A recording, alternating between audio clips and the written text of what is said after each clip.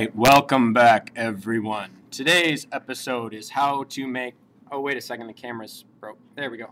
How to make equivalent fractions. And today's video is being brought to you in part by the Weiss Salmon Project. The Weiss Salmon Project coming November 7th. That's right, the Weiss Salmon Project is coming back to Weiss Elementary. And today's video is making equivalent fractions, and everybody knows that equivalent means equal.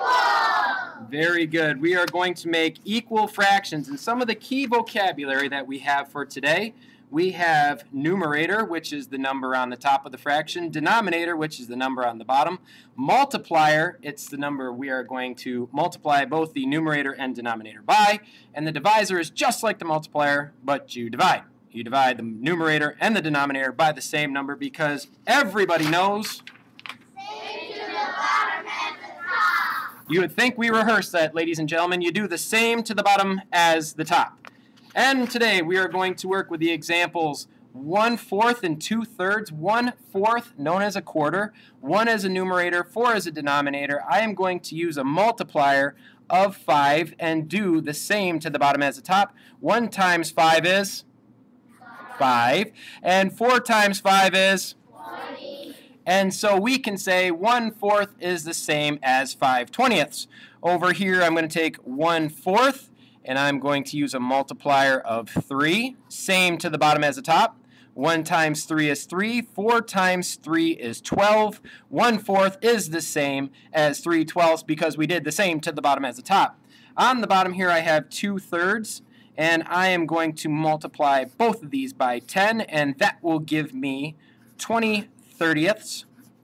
And these are equivalent because we did the same to the bottom as the top, multiplier of 10. I'm going to take 2/3, and why don't I use 5 again? That's just a good round number. And we would have 10/15. And these are all the same because we did the same to the bottom as the top. Now, Mr. Bouwman, what happens when you have a fraction like 3/9 and 6/18 where they just look a little bit bigger than the normal fraction? Well, you can actually use a divisor to make this fraction look a wee bit smaller. For this fraction, I know 3 goes into 3 and 3 goes into 9, so I'm going to use a divisor of 3. 3, very good, boys and girls. And I'm going to say 3 goes into itself 1 time, and 3 goes into 9 3 times, so 3/9 is the same as 1/3.